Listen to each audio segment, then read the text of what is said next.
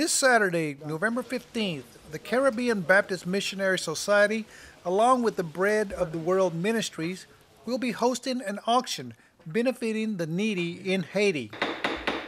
Michael Manier, a longtime CBMS member, tells us about the art and the auction. We brought them in just as canvases, and we put them in our suitcases. And the mission team that went to Haiti in July, they came back with artwork in their suitcases, and had no problem with what we were doing. And when we got it here, then we proceeded to do what we're doing now, is stretching the artwork, stretching the canvases, and building these stretcher frames for them.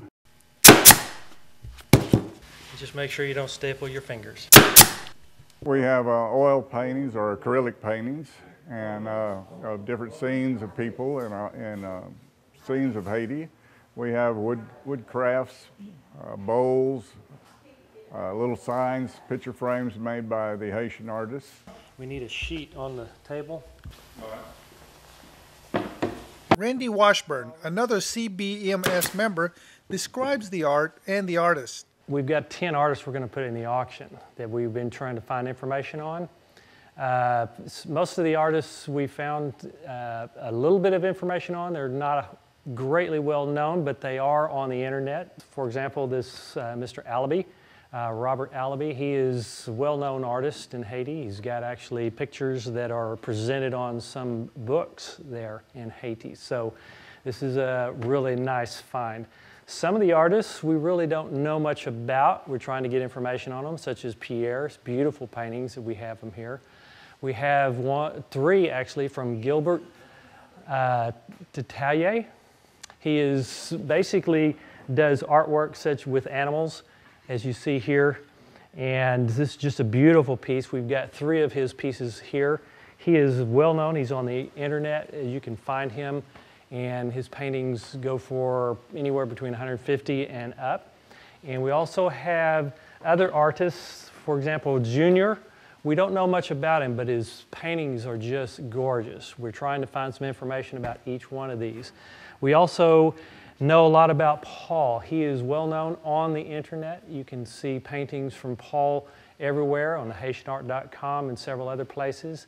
And one of his paintings we found online runs for around $650 for the same price we're going to be showing and starting our auctions at $150. Wow. So it's a great bargain there. Don Fuzer is with the Bread of the World Ministries. He has a very personal message for being involved with this auction.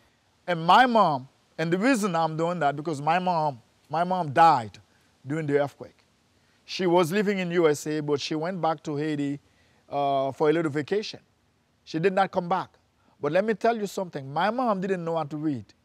But she said to herself, my kids, they will go to school, they will get an education. So fortunately, we went to school, we got our education. But let me tell you what my mom did when she came to this country. She will ask all of her kids to send money, and she will collect that money and send that money back to Haiti in order to send kids to school.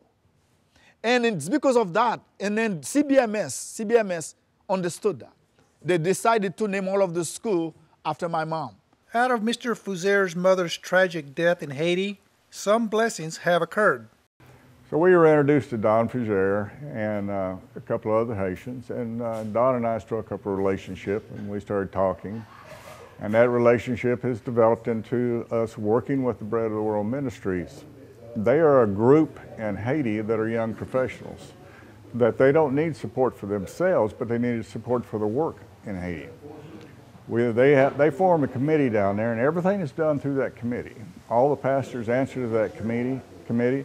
If we have any problems, Don handles it. He's up here, he's a school teacher up here, and he gets the committee involved down there, and they take care of any problems.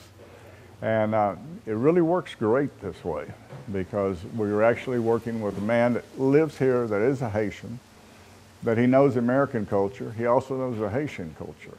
And it's hard to work like that if you're American and you go down there. We worked, like I said, 14, 15 years, and there's language barriers, there's barriers on the culture that you're not used to.